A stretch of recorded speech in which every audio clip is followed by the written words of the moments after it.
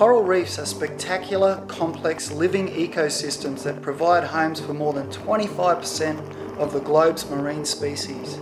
They also provide and produce food for millions of marine animals every day. Alrighty, Philippines, Palawan Island. Tropical fish, corals, heaps of stuff to see. Let's go and check it out.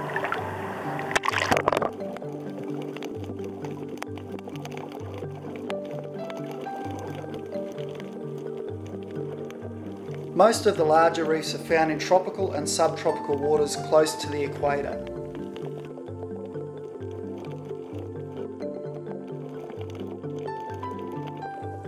The Great Barrier Reef in Australia is made up of 29,000 individual reefs, and it's visible from space.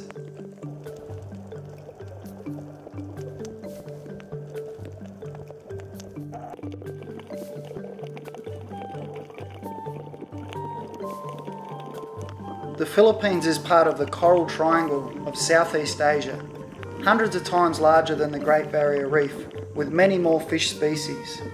It is the centre of global marine diversity and also supports over 100 million people with natural resources and food every day. It also generates $6 billion within the fishing and tourism industries.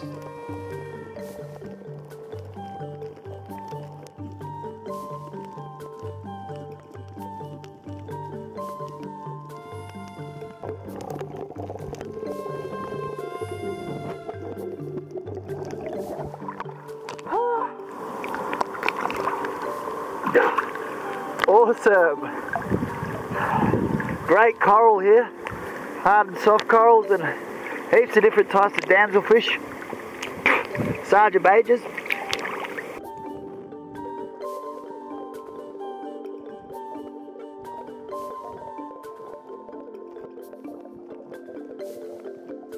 The Philippines section of the Coral Triangle is estimated at about 25,000 square kilometres, supporting over 2,800 fish species, with 1,700 of them being reef associated.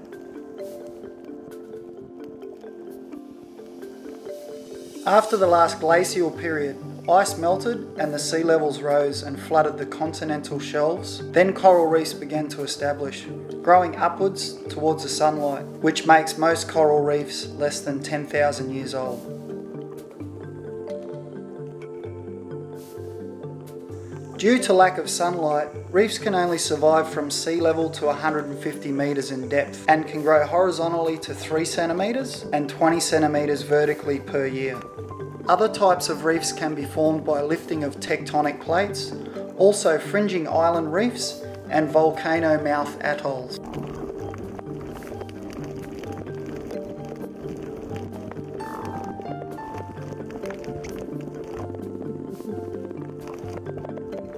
Tropical reefs are predominantly formed and held together by billions and billions of tiny coral polyps. Coral polyps are soft-bodied little filter-feeding organisms. They have tiny little tentacles, a mouth, and a hard calcium carbonate cup-shaped shell, which helps to protect itself when it is inactive. Basically, it can retract back into the cup. The billions and billions of tiny cup-shaped polyp shells are what forms the hard reef structure, a bit like clusters of oysters growing together.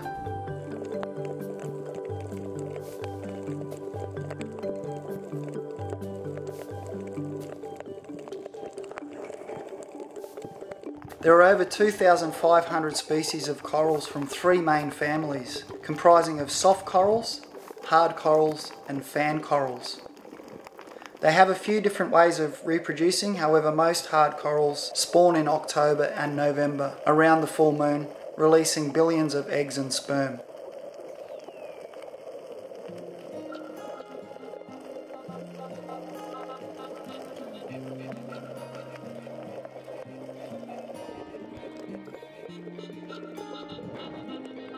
Most corals filter feed zooplankton, using feathery tentacles to filter the water through the currents. Some species have stinging cells and paralyse small prey items, then move them into the mouth, just like a micro sea anemone. If you have ever brushed up against a fire coral fan, you would know about it. and you will probably spot them at about 15 meters away on your next dives.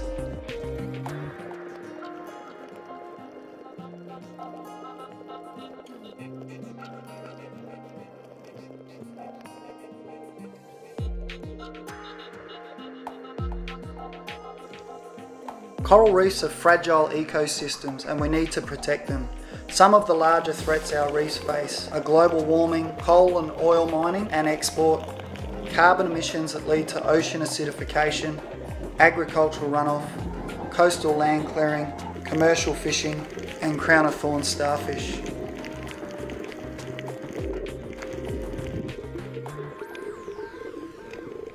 In 1989, 16% of the world's reefs died through coral bleaching as a result of the water temperature rising just a little.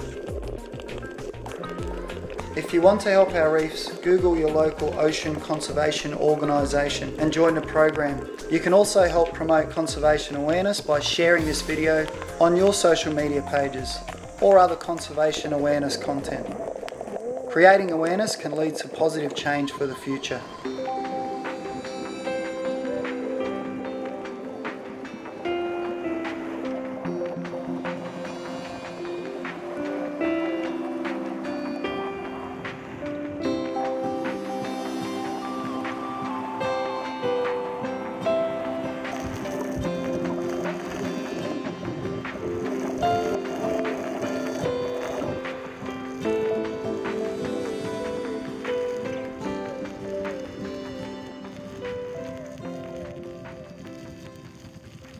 There are 600 described species of rays, or batadia, with 9 species of devil rays and 2 species of manta ray in the family Mobulidae, which are huge cruising, filter-feeding, harmless rays that have dorsal fins, and all but one, the spine-tailed devil ray, lack a spine or sting and are harmless to man.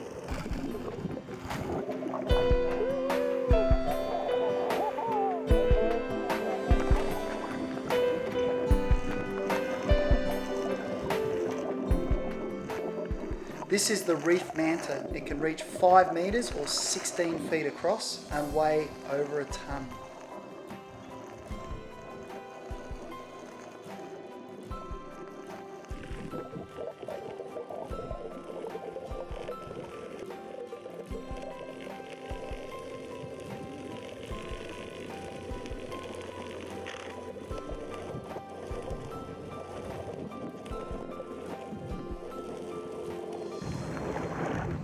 Its cousin, the other species of manta ray, the giant oceanic manta, can reach 9 meters across and weigh 1.5 tons and deep dive to depths of over 300 meters. Mantas have a wide distribution around the globe in tropical and temperate waters.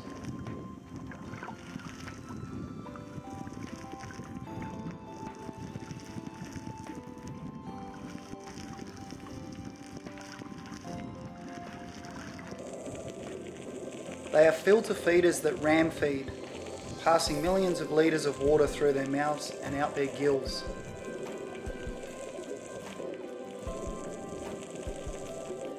At the front of their head to the sides of their mouth, you can see cephalic forward extensions of their pectoral fins that can be flared out to direct zooplankton into its mouth when feeding, or rolled up into a torpedo-shaped spiral when cruising.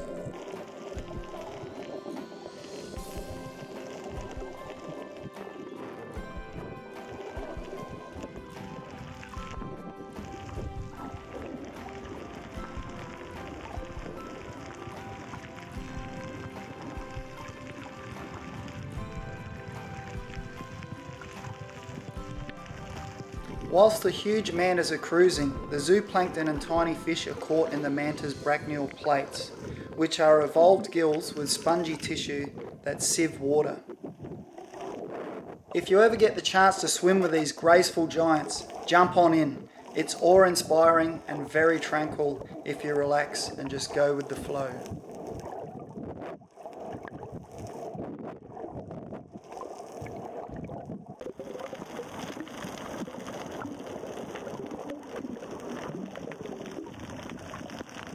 Mantas reach sexual maturity when they grow to 3 or 4 metres, which takes 8 to 10 years.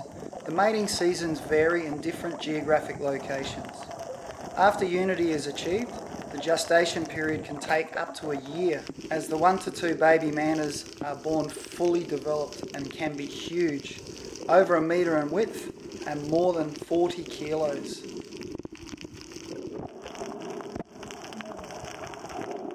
Females birth pups every 1 to 2 years, and it's estimated these gentle giants can live up to 50 years of age.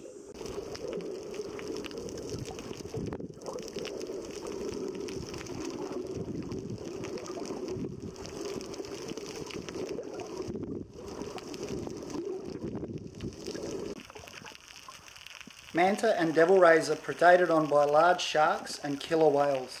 However, their biggest threat, as usual, is humans.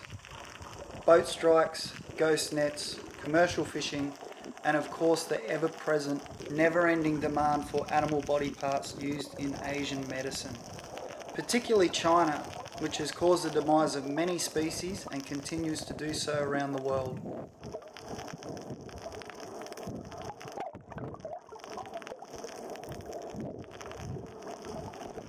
Manta and devil rays are hunted for their gill plates, which are processed and sold as a health tonic called Penggusai, which is mainly sold in Guangzhou, China. This magical potion is supposed to aid thousands of remedies from general well-being to cancer.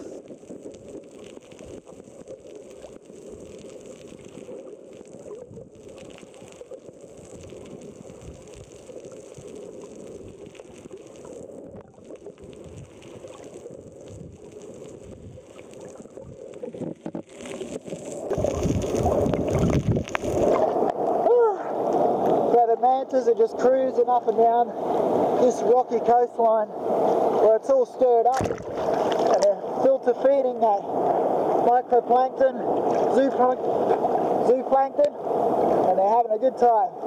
Great day for a swim.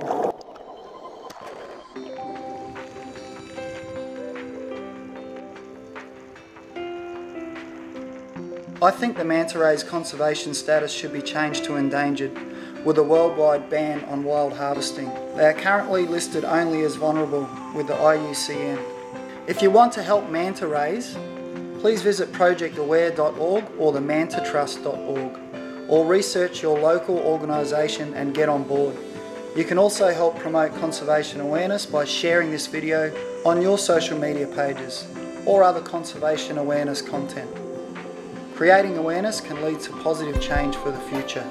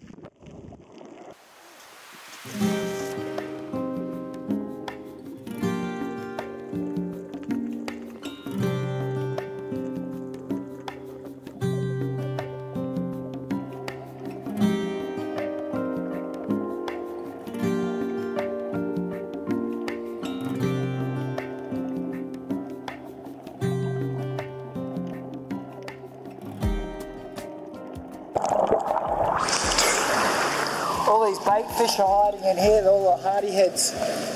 There's a couple thousand of them. There's just out there, there's a few barracuda cruising around, which love to eat these guys for breakfast and lunch. We'll go see if we can find one.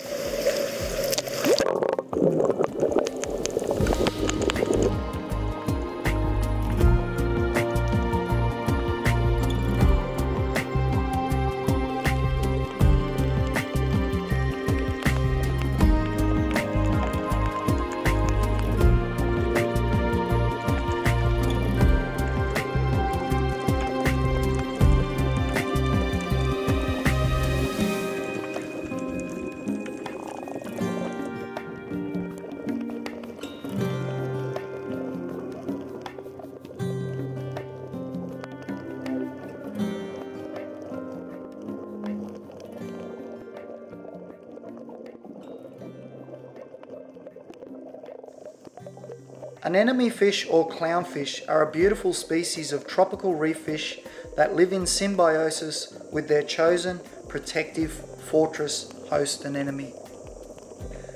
There are currently 30 species described, and different species live within or near their anemone protector, which is armed with thousands of nematocyte stinging cells.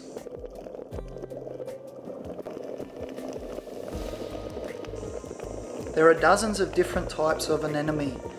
This is the magnificent anemone, or purple tip, or leathery sea anemone.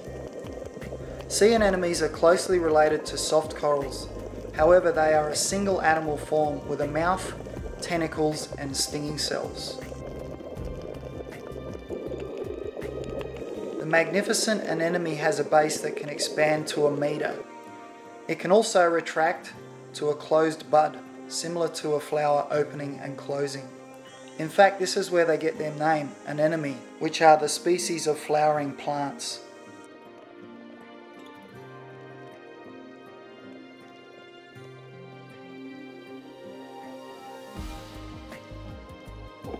When they open, they spread out over the sea floor or the rock that they're attached to. They deploy all their tentacles and they basically start fishing. The sea anemone's tentacles can sting and paralyze prey items like fish, crabs and shrimp, and pass them into the central mouth with their tentacles. Actually, you could envision sea anemones to be very similar to our carnivorous land plants or plants. In fact, there is actually a Venus flytrap sea anemone which also hunts its prey just like the Venus flytrap does.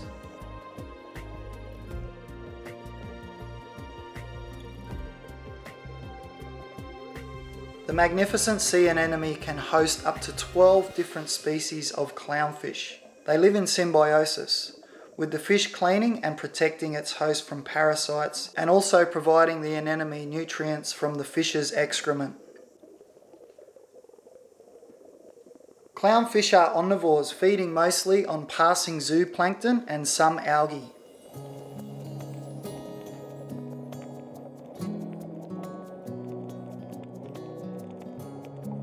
Clownfish are all born male, and when they mature they may turn into a female, which is the largest fish in the sea anemone. And if she dies or is eaten by a predator, the next largest male will turn into a female. In the spawning season, the female will produce hundreds of eggs, which she will stick to a rock, inside or as close as possible to the protection of the sea anemone. The male fertilizes the eggs and guards them. He cleans them constantly until they hatch, generally within 7 to 10 days. The clownfish's layer of protective mucus protects it from being stung by the anemone. When the clownfish reach a juvenile stage, they may stay with the family or venture in to find another new host anemone, even join a new family or start their own in an uninhabited sea anemone. From there they will have to wait for another mate to join their anemone and start the cycle of life again. If you remove the first and 2 last letters of the word anemone, you end up with Nemo. I wonder if the producers of the movie knew this. Coral reefs are fragile ecosystems and we need to protect them. If you want to help our reefs, Google your local ocean conservation organisation and join the program. You can also help promote conservation awareness by sharing this video on your social media pages or other conservation awareness content. Creating awareness can lead to positive change for the future.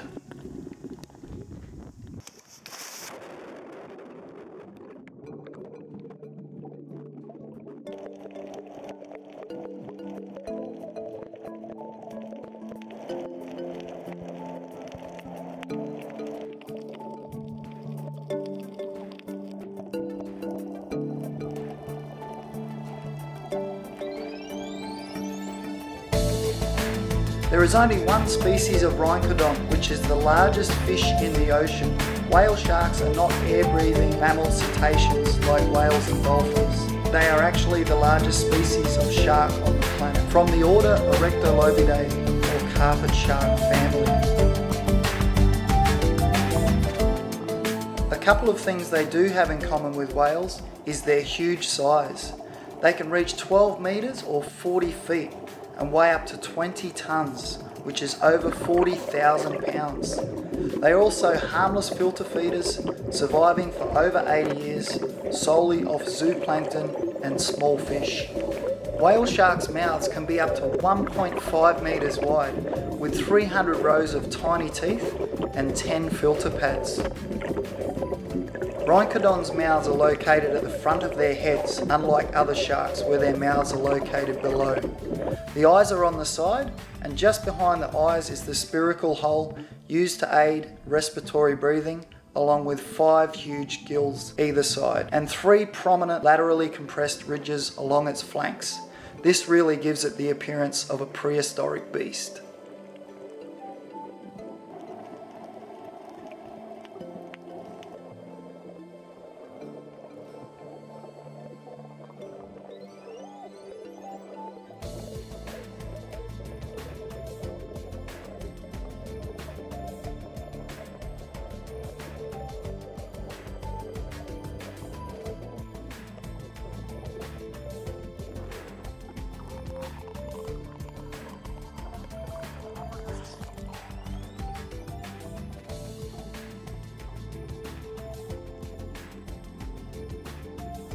Some shark species and stingrays have spiracle breathing holes, used to pump water through the gills, enabling them to be stationary. Unlike other pelagic mackerel sharks and manta rays, which need to maintain movement to pump water through their gills.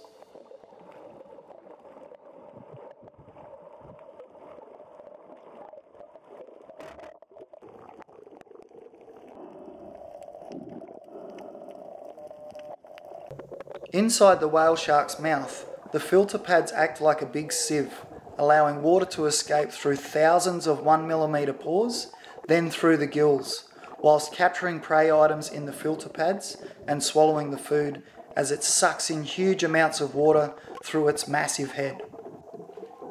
This can be done whilst cruising through plankton-rich water or in a stationary position. This style of filter feeding is different to baleen whales that generally filter water out through a curtain-style-like structure of baleen hanging down from inside of the massive top jaw, which captures the zooplankton and fish.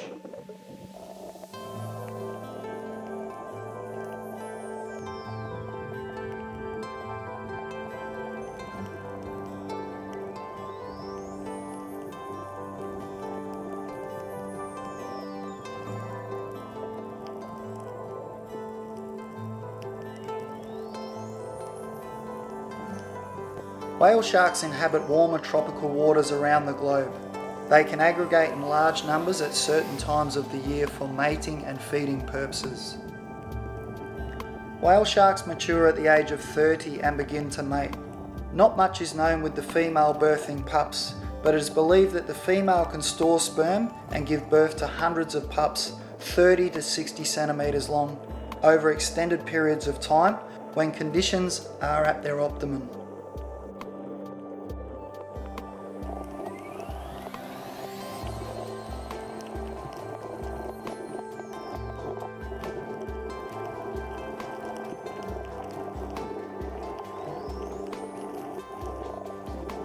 Amazingly, each whale shark has its own spectacular skin pattern that looks like a million stars, or one of the most amazing dot paint artworks you have ever seen, and no two shark patterns are the same.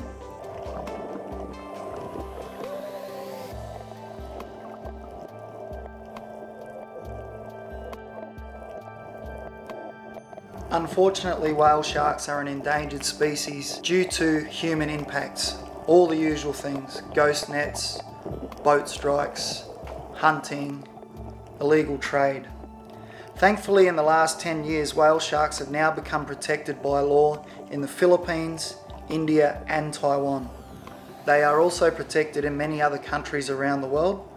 Let's pray China bans its whale shark, oil, skin and fin trade. If you want to help whale sharks, Google whale shark conservation. You can also help by sharing this video or other conservation awareness content on all of your social media pages. Creating awareness leads to positive change.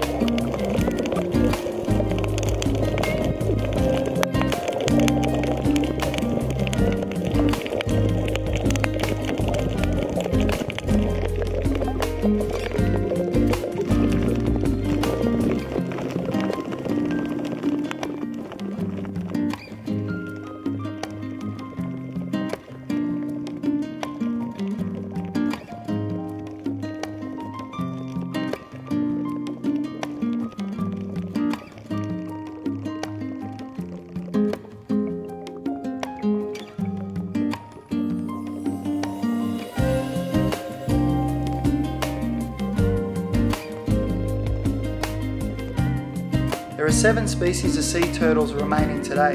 They are one of the reptilian species still remaining from the Jurassic period, dating back 110 million years ago. Sea turtles eat a range of marine creatures, including seaweed, which makes them omnivores, from jellyfish and crabs to shrimp, sponges, algae and mollusks. From the smallest species of sea turtle, the Kemp's Ridley sea turtle, measured at 30 inches, to the massive 2 to 3 metre leatherback, they are truly one of the most impressive marine reptiles that navigate the world's oceans. And the giant leatherbacks can weigh up to 900 kilos. Some species of sea turtles navigate the ocean currents up to 1,400 miles between their feeding grounds and nesting sites, using the Earth's magnetic GPS and currents throughout their seasonal swimming patterns. Only female sea turtles venture on the land to lay their eggs during the warmer months from March to October, depending on the species. Some female turtles may take 25 years to mature, and they generally return to the same beaches where they hatched to lay their eggs. This may only occur every 2 to 4 years. Female turtles haul themselves onto sandy beaches and lay their eggs, from 50 to 300 depending on the species. Female turtles excavate a hole using their hind flippers, 10 to 15 inches wide and up to 20 inches deep, above the high tide line. They can lay up to 6 clutches in a season, which they then cover over to hide the eggs from predators like monitor lizards, feral pigs, crabs and humans. The temperature determines the sex of the offspring, with the warmer temperatures producing mainly female turtles. Incubation takes 6 to 8 weeks, with most species' eggs hatching at night to avoid predation from seabirds, pigs and monitor lizards. Once the baby turtles hit the ocean, they're basically on their own. Only the females will return to the land in the same breeding area around 25 to 30 years later. So they take a long time to mature. Around 5% of the females will make it to sexual maturity. There are so many obstacles out there, predators that eat them, commercial fishing, ghost nets, they face an uphill battle. Sea turtles are capable of diving up to 175 metres or 500 feet, with the giant leatherback able to reach 1,000 metres in depth. Sea turtles spend 10 to 40 minutes diving for food, however they can sleep underwater for hours in a trance-like state, reserving oxygen stores for only their vital organs. This is the green sea turtle. They are a keystone species along with the manatee and dugong, the only few species that harvest live seagrasses, causing the paddocks to spread and provide larger areas for habitat for many other species of marine life. It's estimated that green sea turtles can live for over 80 years. However, like most of our other giant reptiles, they could probably live longer. Sea turtles are under pressure and are endangered species in many locations due to commercial fishing, ghost nets, ocean plastification and hunting. As humans, we are the custodians of nature and it's up to us to look after them. Traditional indigenous bag limits need to be monitored by traditional owners and elders of communities to help ensure the survival of sea turtles and dugongs, along with culture on country for future generations. As human population grows, harvesting from the wild needs to be sustainable, particularly for vulnerable or endangered species. The question is, should we really be harvesting any endangered species from the wild at all? If you would like to help support our sea turtles, please Google your local ocean conservation organisation and get on board. You can also help promote conservation awareness by sharing this video on your social media pages or other conservation awareness content.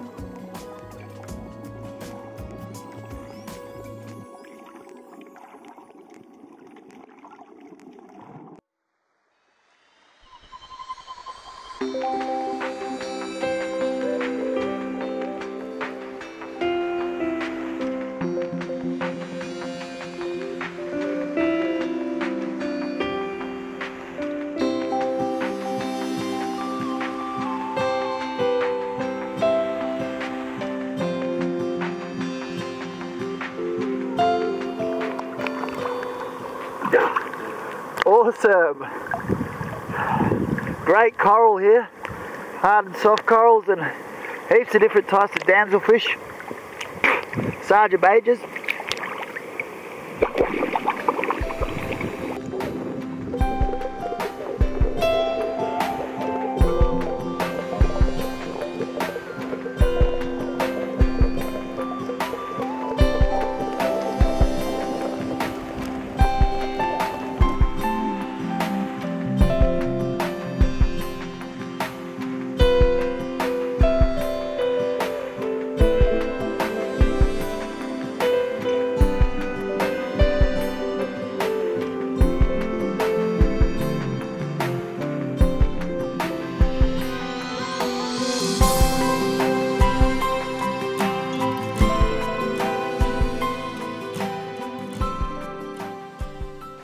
Alrighty, have a look at this little beauty.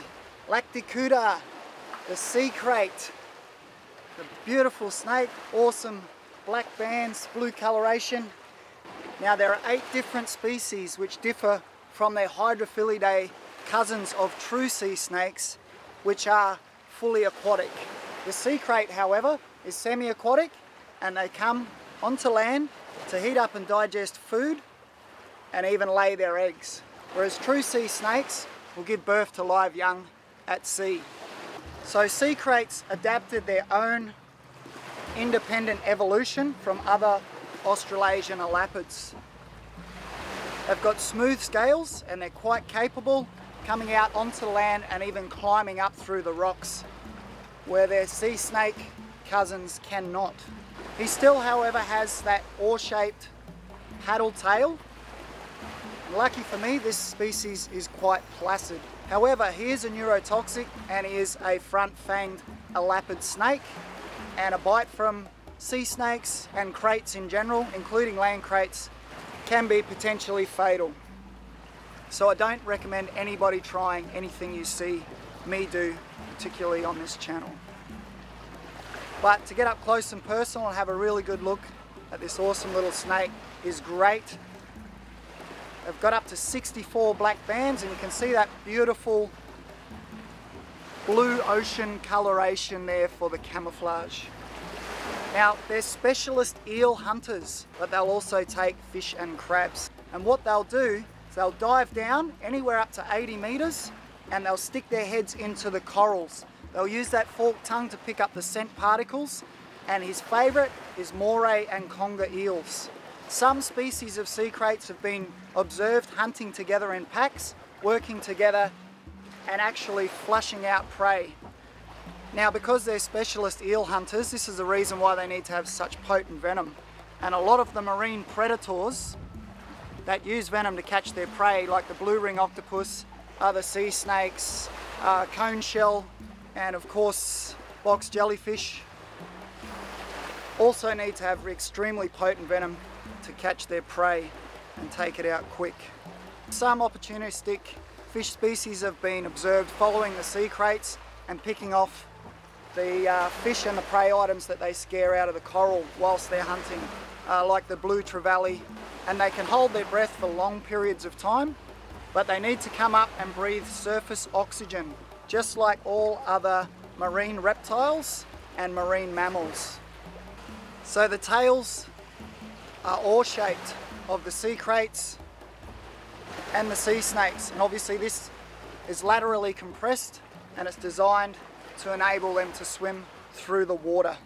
The sea kraits, however, have smooth scales, where their cousins, the true sea snakes, have rough scales or keeled scales, which enable them to hang on to fish and other slippery aquatic prey items. Sea kraits are distributed throughout the tropical waters of Southeast Asia, the Coral Triangle, as far south down into Australia and as far north as into the southern islands of Japan and right across to the east of Fiji. This species is the yellow-lipped sea krait, and you can see that yellowish lip around the front there. And the females grow to 1.5 metres in length, and the males will grow up to 1 metre, not quite as large as their girlfriends. During April and May, large numbers of sea kraits can be gathering on atolls and islets in the mating season. The female releases a mating pheromone, and all the males will come and try and mate with her, and they can actually form a mating ball in the ocean or on the land. A couple of months later, they lay 4 to 9 eggs up on the land in cracks and crevices where it's dry and safe. Then when the little kraits hatch out, they resemble their parents with those stripes and make their way into the ocean.